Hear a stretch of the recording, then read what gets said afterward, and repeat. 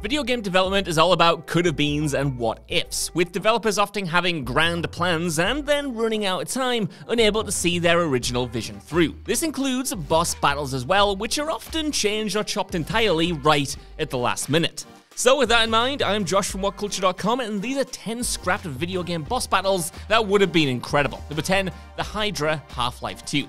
To start things off, we have one of gaming's most infamous disappearing acts, Half-Life 2's Hydra. The Hydra made a memorable appearance during Half-Life 2's showcase at E3 2002, impaling a hapless goon and then dragging him to the watery depths before the player's very eyes. Evoking memories of the original Half-Life's legendary blast pit tentacle, now there's a bad name if I ever heard one, gamers everywhere were anticipating a similarly tense encounter against this aqueous adversary. Unfortunately, it wasn't to be. Valve soon realized that while the Hydra was great to look at, it was a monumental pain in the rear end to actually fight. As detailed in Half-Life 2 Raising the Bar, the Hydra was a massive letdown once the player actually got around to fighting it. The book described the boss as an unsatisfying blob monster whose tentacles killed players before they even realized what the hell was happening, and so the decision was made to cut it from the game. A Hydra that was as satisfying to fight as it was incredible to look at would have been amazing, but I mean, Half-Life 2 turned out pretty well anyway, didn't it? Number 9, the Undead King Jael, Dark Souls.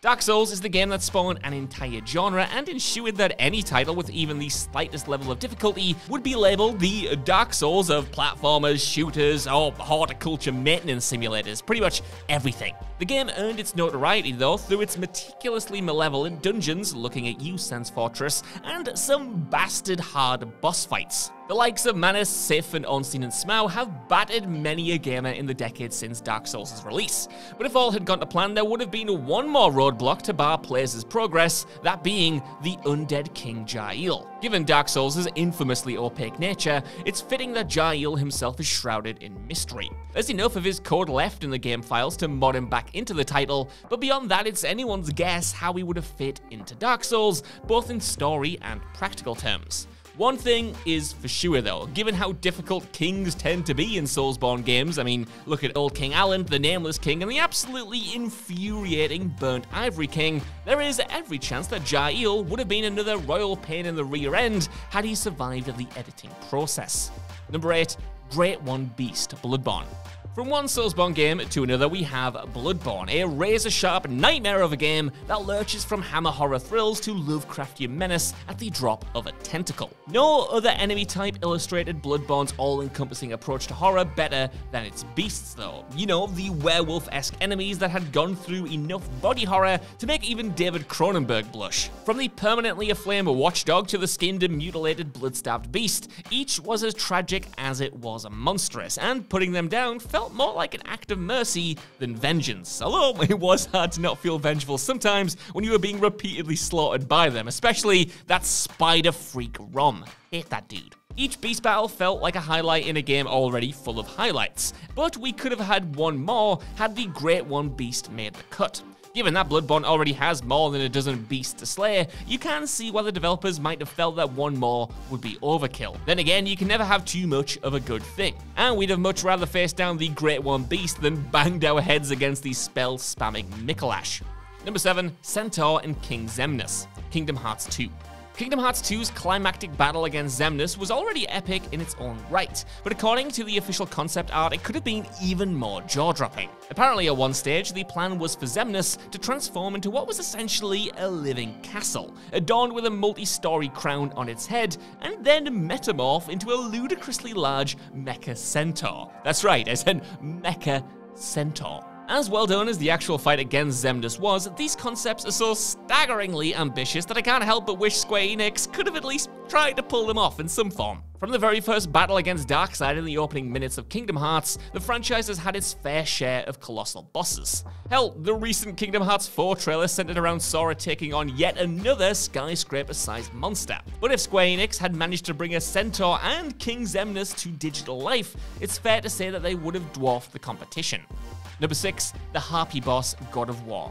The very first God of War was a milestone in the PS2's life cycle, a ferocious, hyper-violent action-adventure game that breathed new life into the console and started another flagship franchise for the PlayStation. But it wasn't perfect. One of the game's most common criticisms was that after kicking off with a spectacular battle against a Hydra, not the Half-Life 2 one, there was almost a complete lack of boss fights until the final clash against Ares. Had things gone to plan though, there would have been at least one more boss fight in the game, and it sounds like it would have been a doozy. Speaking in a behind-the-scenes video on deleted levels, God of War creator David Jaffe mentioned the game's abandoned Harpy boss fight. This would have been a puzzle boss fight that would have involved Kratos using the Harpy's slaughtered young as bait, and the fight would have taken place over a large arena and provided more evidence that you were not playing as the hero in this story. Given how well God of War's trifecta of boss fights, the Hydra, the Minotaur, and Ares, were executed though, it's safe to say that the Harpy would have provided one more memory for PS2 gamers to savor. Not that they're really lacking in that regard.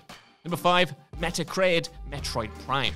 As great as Metroid Dread was, one of the best things about it was seeing Kraid finally return to the Metroid franchise after a 27-year absence. And no, appearing in the background of a Smash Bros. Stage does not count. However, if things had gone to plan during Metroid Prime's development, we could have fought everyone's favorite hungry reptile all the way back in 2003. Originally planned as a boss fight for the GameCube classic, Kraid was cut due to time constraints. Jack Matthews, Metroid Prime's tech leader, would later reveal that Kraid made it into a prototype stage, but the planned fight was unfeasibly large for the time limit that the developers were working under. The battle would have involved multiple stages, moving platforms, and of course, finding a weak spot for massive damage. Given that Kraid's partner in crime, Meta Ridley, got not one, but two epic boss fights in the Metroid Prime series, it is a shame that it took so long for Nintendo to bring the fan favorite Dino Beast back to our screens. But as anyone who's played Metroid Dread will tell you, Scott Tilford included, it was definitely worth the wait. Number 4, Gojira, Fallout New Vegas.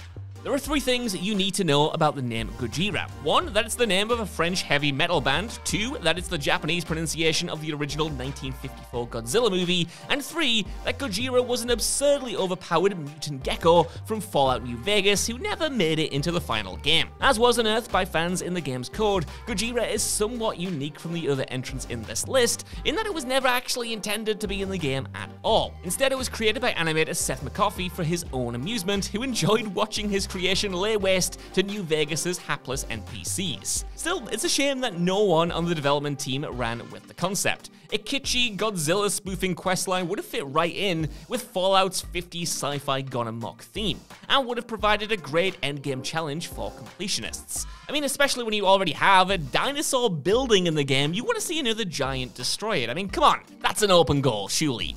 Number 3, Mecha, Alice Madness Returns. Normally, when a developer removes content from a game, you can't really tell anything is missing. I mean, you could play all of Half-Life 2 and never realize that the Hydra was meant to be a significant part of the game, and Kingdom Hearts 2's Xemnas still felt like a complete boss even without transforming into a giant horse. That's not the case here though. Here, the editing department's trimming scissors actually left some embarrassingly ragged edges on display. Alice Madness Returns' mecha was so obviously meant to be a proper boss. It arrives at the climax of the first world, is piloted by 2 of the game's primary antagonists, and is standing in the middle of an arena, ready and raring to go. But then, suddenly, a giant teapot falls from the sky and kills it dead. Game designer American McGee would later admit that the perennial game development bugbear of time constraints prevented mecha from being a proper boss battle. Now, this is particularly infuriating as Madness Returns was torn apart by reviewers at the time for its excessive length and repetitive level design. It was a classic case of the developer putting effort in all the wrong places, and it was boss fight lovers who suffered for the game's lack of direction here. Number 2, Dr. Octopus Marvel's Spider-Man. Now, I know, you might be thinking, Josh, I definitely fought Dr. Octopus at the end of Spider-Man. What the hell are you talking about, you scruffy-haired mess? But hang on, the sequence that you played wasn't actually the one that was originally planned. In 2021, Ted Price, Insomniac's CEO, said that the fight against Dr. Octopus was initially meant to be a cinematically spectacular knockdown brawl that would have covered all of New York. And while that certainly sounds bigger than what we ended up getting, which was a weirdly tame final brawl essentially in one building, Insomniac did have a very good reason for restraining their ambitions here, and that was to avoid crunch. Ted Price stated that if the fight had gone ahead as planned, Insomniac would have to force their developers to endure a hellish crunch session. Insomniac would have to force their developers to endure a hellish crunch session to make sure it was completed. So they definitely made the right call here in choosing the alternate boss fight over their employees' well-being. Number 1, the Elusive Man, Mass Effect 3. Mass Effect 3's ending has long gone down in history as one of the most frustratingly anticlimactic things in all of gaming, and one common complaint is the lack of a final boss battle. Indeed, the final enemy you face is the legendary Marauder Shields, a joke name referring to the bog-standard Marauder with a shield gauge that you fight at the end. What's frustrating is that they were so close to a fan-pleasing battle, but no one on the development team actually realized it. So, a little background here. Mass Effect 2 had a terrific villain in Harbinger, a baritone-voiced Reaper who could take over his minions at will by uttering the instantly memed line, "I am assuming direct control." So when concept art of the Elusive Man, Mass Effect's shadowy human villain, being controlled by a Reaper appeared, we were all left wondering, why did nobody think to have Harbinger assume direct control over the Elusive Man? Instead of a boss fight with the dude, though, the Elusive Man is taken down in a battle of words, putting a gun to his own head when the protagonist makes him realize the futility of his actions. And why do we end up with this? Well, apparently a final boss was deemed too video gamey, so instead, we got nothing. So that's our list. I want to know what you guys think down in the comments below. What do you think about these alternate boss fights or scrapped boss fights that we didn't see at all? While you let us know, could you also please give us a like, share, subscribe, and head over to WhatCulture.com for more lists and news like this every single day. Even if you don't though, I've been Josh. Thanks so much for watching, and I'll see you soon.